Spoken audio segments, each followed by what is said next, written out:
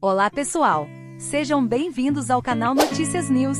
Simone Mendes compara sua vida à de uma presidiária, veja o que ela disse. A cantora Simone Mendes, de 40 anos, fez uma declaração impactante pouco antes de se apresentar no Expo Cláudio Rodeio Festival, afirmando que sua rotina se assemelha à de um presidiário. Simone comentou que, devido ao sucesso, não tem liberdade para fazer o que deseja, nem mesmo sair na rua. Após a declaração, a também cantora sertaneja Paula Fernandes se manifestou nas redes sociais em apoio à colega. Simone descreveu sua realidade de forma inusitada. O camarim e o quarto de hotel seriam como sua cela, sua produtora seria a Carreira, o carro que a leva ao evento seria o camburão, e o momento de liberdade condicional seria subir no palco. Para ela, o show seria como banho de sol.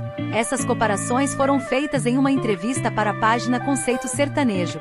Quando perguntada sobre Gusttavo Lima, que anunciou a redução no número de shows para passar mais tempo com a família, Simone aproveitou para comentar sobre os desafios do sucesso.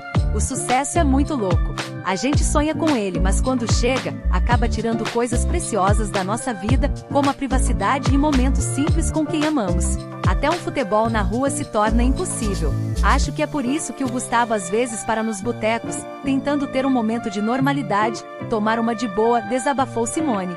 Ela também deixou uma mensagem de apoio a outros artistas que enfrentam essa mesma pressão. Torço para que todos eles que estão nessa fase possam sair disso, porque é uma dor imensa para os familiares. Paula Fernandes apoia as declarações de Simone. Logo após a repercussão das falas de Simone, Paula Fernandes usou seu Instagram para expressar solidariedade. Muitas vezes, quando artistas falam sobre a rotina cansativa da estrada, são julgados com frases do tipo: "Mas não foi isso que você escolheu. Nossa carreira é linda, repleta de luz, sonhos e magia." No entanto, por trás do artista, há um ser humano que, pela escolha que fez, perde o acesso a coisas essenciais, e tudo bem, faz parte, comentou Paula, em apoio à amiga. Se você curtiu esse vídeo e quer ver mais conteúdos como esse, não se esqueça de se inscrever no canal, deixar seu like e comentar o que achou dessa declaração da Simone Mendes. Compartilhe com seus amigos e ative o sininho para não perder nenhum vídeo novo. E no card final, confira agora os 5 famosos que foram despejados. Você vai se surpreender. Até a próxima!